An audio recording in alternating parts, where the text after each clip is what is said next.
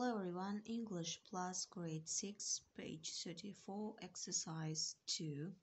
English plus 6 сынып 34 бет 2-ші жаттығу. Сонымен бірінші жаттығу, яғни мәтінді оқисыздар. Төмендегі 2-ші жаттығу, сол мәтін бойынша сұрақтардың жауабын табамыз. 1. Crocodiles are more dangerous than sharks.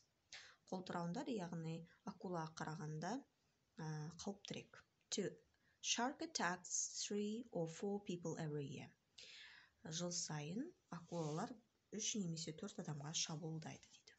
3. People kill animals for meat, fun and fur.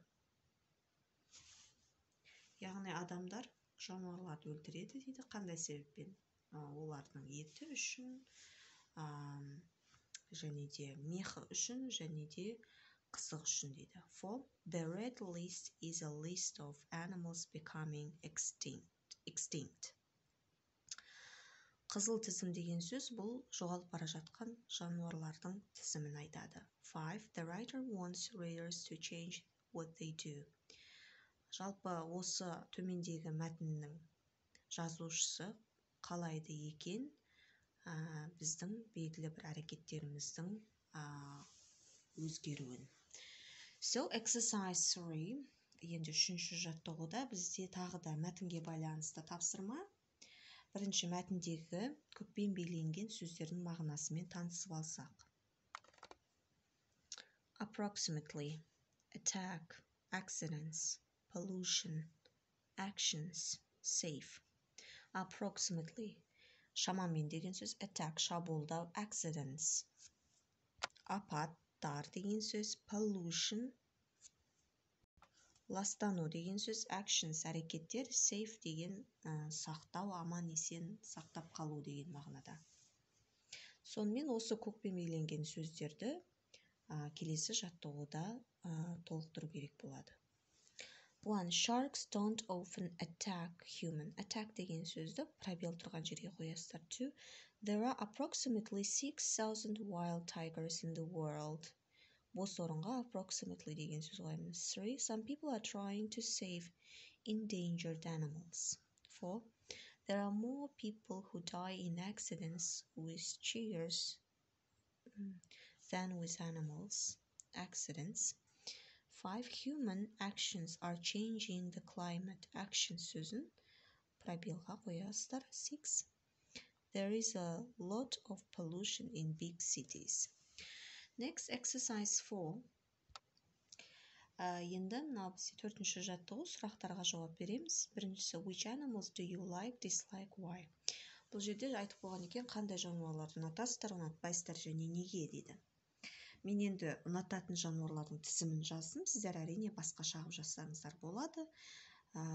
Келесі, in addition to the animal in the text, which animals are endangered in your country, why?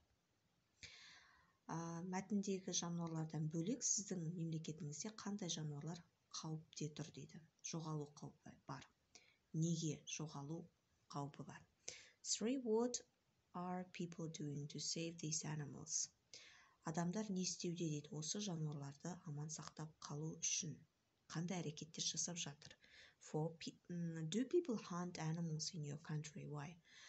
Сіздің мемлекетіңізде адамдар жануарларға аңшылыққа шыға ма дейді. Және неге деген. Сосын 5. Is pollution a problem where you live? Why?